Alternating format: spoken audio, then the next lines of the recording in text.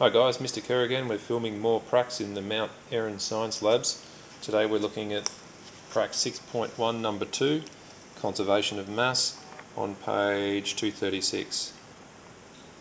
So the idea of this is to look at, well, when we have a reaction actually occurring, do we still get a conservation of the mass?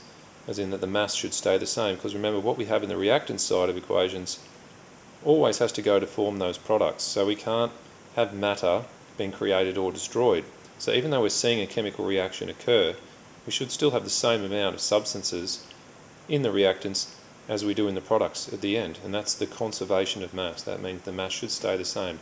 Nothing new is added and nothing is taken away. Really straightforward prac here. You can follow it in the textbook. So what we've got is 20 mils of barium nitrate solution. I've just used test tubes instead of using the beakers, just makes it a little bit easier. Here's the barium nitrate here, and we have 20 mils of sodium sulfate solution, and that is this one here. Doesn't really matter which is which, you don't need to know that for this prac, but there's the sodium sulfate there. And I'm going to weigh these two on the beaker, so if you wouldn't mind recording down what the weights were in your table. So there's a table in the textbook that you either have copied down or have been provided with that you should be filling out as we go here. So first of all, let's go with the barium nitrate. Let's weigh that one. Okay, we have 38.84 grams. 38.84 grams. That's what you're entering into the space for beaker 1 mass before reaction in grams. So 38.84 there. And for the sodium sulfate, we have 36.08 grams. 36.08. So you should be entering that in beaker 2 for the mass before reaction. Now, if you're doing this as we go along, you can enter the total mass of those two by adding them together in that total section there. So, total mass before reaction.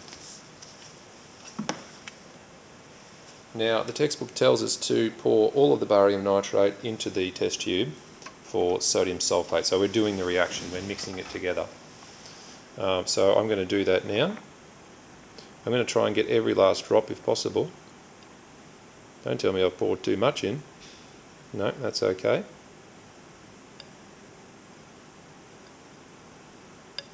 I'm going to try and get every drop out so there's nothing left in there.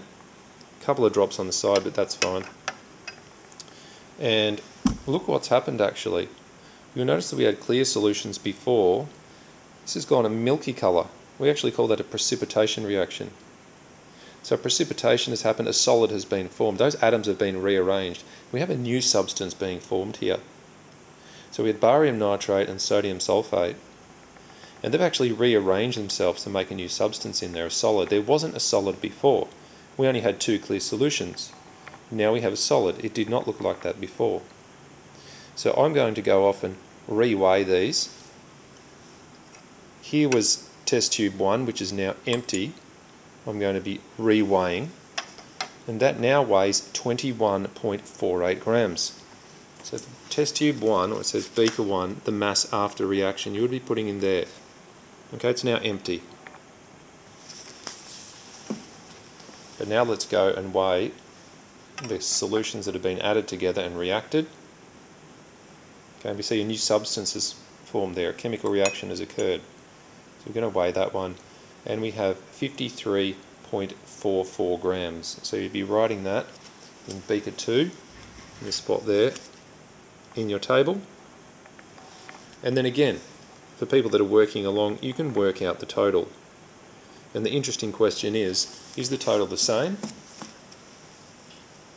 Well, I'll let you ponder whether it should be or it shouldn't be, but we're illustrating the conservation of mass here, that even though this new milky substance has been formed, atoms have been rearranged, has anything new been added? Have any new molecules or atoms been added? Or have any been taken away? Or is the mass being conserved? Is the mass the same? So do the totals, have a look, and see how it adds up. Alright, have a great day, and we'll see you back at the school soon.